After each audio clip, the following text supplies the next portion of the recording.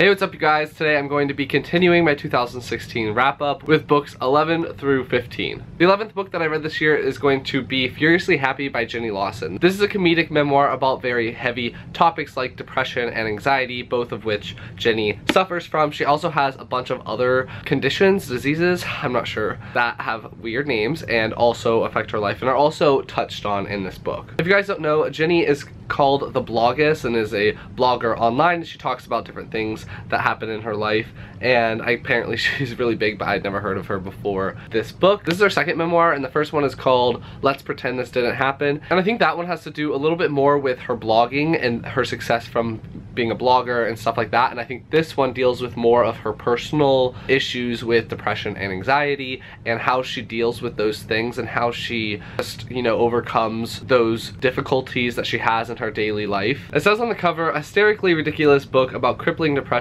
and anxiety. That sounds like a terrible idea. And the book totally delivers on those things. It is very heavy but also ridiculous at the same time. Jenny has such a weird, quirky personality that I really enjoyed, but I don't think that everyone would really enjoy it. There were some parts that I was just kind of like, what is even happening right now? It was just kind of really out there, but most of the time I was totally down with what she was saying, and I thought it was super fun, super funny. It was very uplifting, and it was very kind of, the message was like, we're all in this together kind of thing. Like, there are people out there that are exactly like you, that are suffering the same way that you are suffering, and you guys can relate about it, I guess, is like kind of what the main message is in this book. I ended up giving this book 4 stars out of 5 stars. I really did enjoy it, but it wasn't like a 5-star book for me. It didn't really like impact me really hard as much as I thought it was going to, but I did really enjoy it, and I think that a lot of people would get a lot of things out of this book, and especially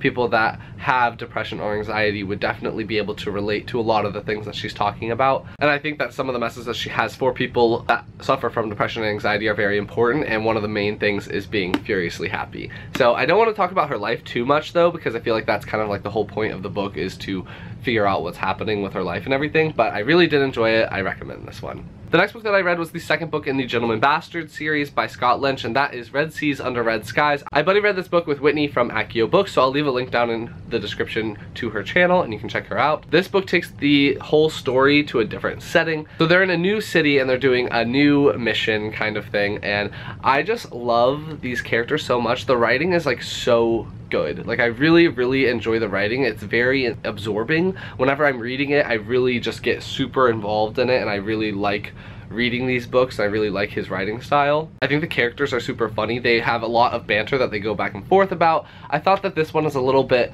darker than the first one. This one was kind of more angsty, if that makes sense. And so at some parts I was just kind of like, come on, let's go, let's, you know, do something already. This one also has a lot to do with sailing and ships and stuff like that. So if you don't know a lot of nautical terms, some of those are described in here. And so there's a lot of sailing terminology. So I feel like that is kind of where people kind of don't like this book maybe as much as the first one, is because there are a lot of terms that have to do with sailing and ships and everything like that. I liked this book a lot. I ended up giving it 4 stars out of 5 stars. I didn't like it as much as the first one though. I thought the first one was like so fantastic. I gave that one 4.5 stars. So because I didn't like this one as much, I couldn't give it 4.5 stars or 5 stars. I ended up giving it 4 stars, but I do really recommend this series. It is one of the greatest. I think people that really like heist stories would really like these books. It's so, you have so many questions and you have no idea how things are going to work out, and then everything starts to come together and you're like, oh my gosh, oh my gosh, oh my gosh. So if you liked like Six of Crows or you like Mistborn, I think you would really like this series as well. The next book I picked up was the second book in the Blackwell Pages series by K.L. Armstrong and M.A. Marr, and that is Odin's Ravens. This is a Norse middle grade series that I have really been enjoying. I think I gave the first book 4.5 stars, and I really enjoyed that book. It has a lot of good messages, and I think that the characters all represent things that are very important for middle grade readers to like experience and to figure out and to learn. This book picks off right where the first book left off, and so you just go straight back into the story, and it is very exciting, very enthralling, very adventure, funny. It definitely reminds me of the Percy Jackson books. I mean, not just because of the mythology, but the way that it's written. It has a lot of like short little one-liners that characters say to one another when they're really annoyed, and I thought those were really funny. It also has some curves. I wouldn't say twists, but it has some curves that you can kind of see coming, at certain points, but you wouldn't have seen them coming like in the first book or anything like that. So it's definitely fun to see the story kind of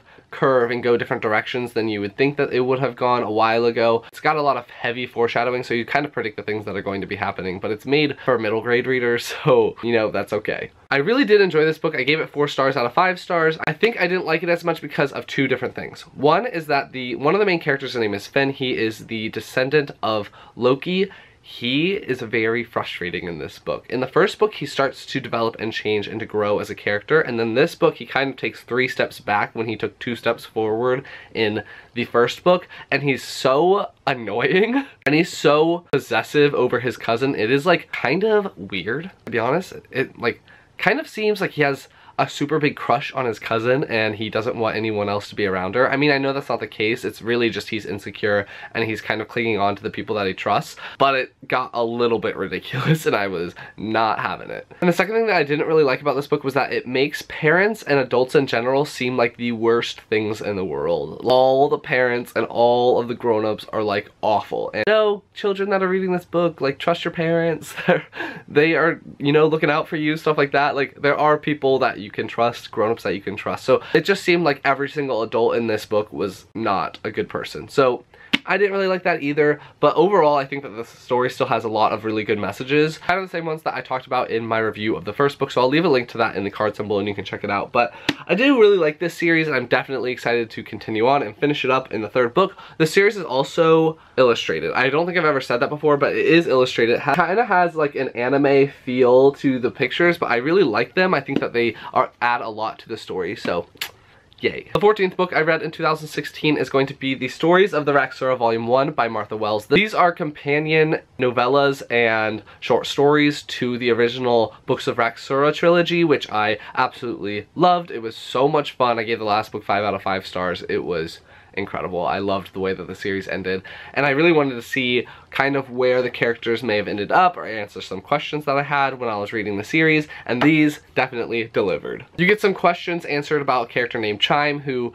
is kind of like a weird case in the Raksura world. Like, no one else is kind of like Chime, and I really wanted to know more about him, and you get a little short story about that. There's also a novella that happens after the end of the 3rd book, so don't read these stories until after you've finished the original trilogy. There's also a novella about the founding of the main court that you follow, which is called Indigo Cloud, and it was amazing. That novella was so good. I would have given that novella alone 5 stars. Overall, I ended up giving all of these 4.5 stars, so like the whole bind up was a 4.5 stars for me, but I really enjoyed it, and I'm super excited to get to the 2nd volume of stories. And the 15th book I read this year was a reread. I reread Sea of Monsters because my brother started reading it, so I wanted to read along with him and be able to discuss different things about the book with him. I ended up giving this book 5 stars out of 5 stars. I love Percy Jackson. It has so much nostalgia for me. I started reading it when I was like 15 or something, like right when the books started coming out. I don't know how old I was. I think I was 14 or something like that, 13 when the first book came out.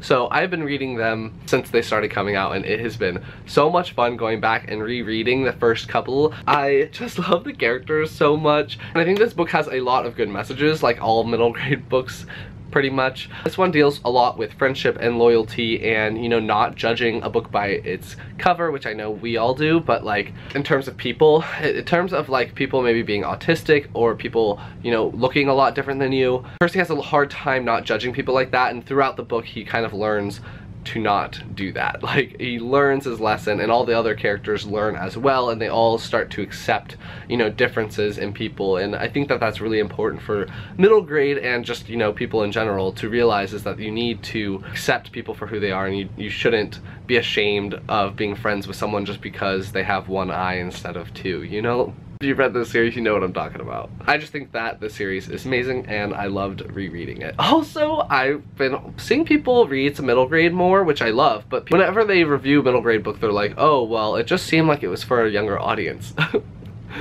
You know? It's kind of the whole point. The books are supposed to be for people that are younger and for people that are starting to get into reading and everything like that. So I think that a book seeming like it's for a younger audience, if it's middle grade, is perfect. So I loved it. and I will continue my reread at some point. I'm gonna reread all of Rick Riordan's books. So those are books 11 through 15 that I read in 2016. Let me know down in the comments if you've read any of these books, and if you have, what you thought of them. And if you like this video, please give it a big thumbs up, and I will talk to you guys next time. Bye.